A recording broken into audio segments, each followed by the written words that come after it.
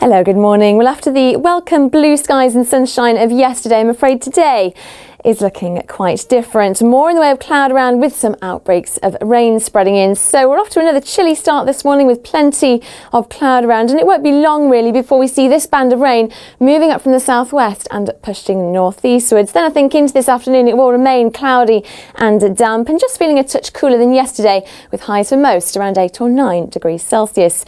So it is a cloudy and damp end to Wednesday, but that rain will gradually pull its way north and eastward. So most places later on tonight should become drier, but staying rather cloudy and not quite as cold, lows of 3 or 4 degrees Celsius.